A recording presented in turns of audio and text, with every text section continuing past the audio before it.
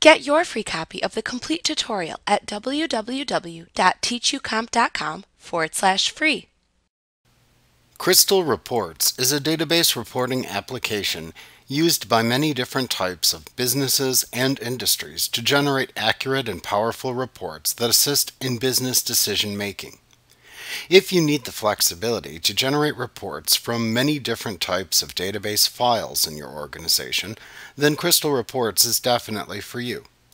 While there are many fine database report writing software applications available, you will find that Crystal Reports is very useful in allowing you to use the same report writing tool to access and analyze various types of data sources, such as Microsoft Access, Oracle, and Microsoft SQL Server, among many others. However, before you begin to examine the process of creating reports using the Crystal Reports application, you should familiarize yourself with its operating environment. Crystal Reports makes use of a standard operating environment that contains many familiar features, such as a menu bar and many types of toolbars. This first lesson will begin by examining the various objects you must use during the report creation process, what these objects are named, and where they are located within the application screen. In Crystal Reports 2013, after opening the program, you will see the Start page.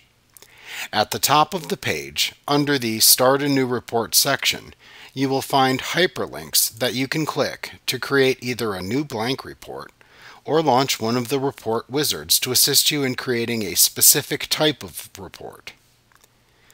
Within the My Recent Reports section, you will see a hyperlinked listing of your most recently opened reports.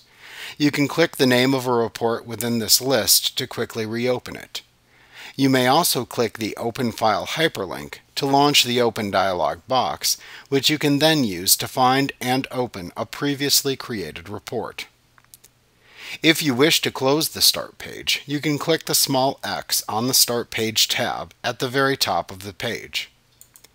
To view it again after you have closed it, you can select Help from the menu bar and then choose the Show Start Page command. The application window contains the Start page as well as any other reports that you may create. If you do not have a report open, then notice that most of the menu bar commands are not accessible and that the majority of buttons that are displayed in the toolbars appear grayed out or unavailable for selection. To see how the environment changes when a report is opened, you need to create a report. Note that each report that you create will be displayed in its own report window on a separate tab inside of the application window. To create a new report in Crystal Reports 2013, you can either click the New button that appears in the standard toolbar, or select File, then roll down to the New command, and then choose Blank Report from the menu bar, or just click the Blank Report hyperlink that appears within the Start page. At that point, a new blank report will appear in its own report window inside the application window. Also, the Database Expert dialog box will appear on screen. This dialog box allows you to connect to the data source of the report, which we will discuss in much detail later. For now, you can simply click the Cancel button within the Database Expert dialog box to close it and view the basic report window behind it.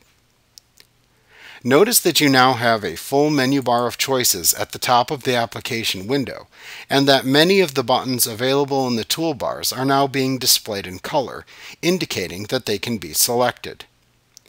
Within the main report window, you should see a tab at the left side of the screen that says Design.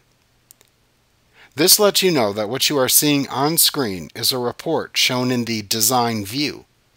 This is the view in which you will spend the majority of your time when creating reports. Next, you will examine what tools are available to use within this view. Like what you see? Pick up your free copy of the complete tutorial at www.teachucomp.com/free.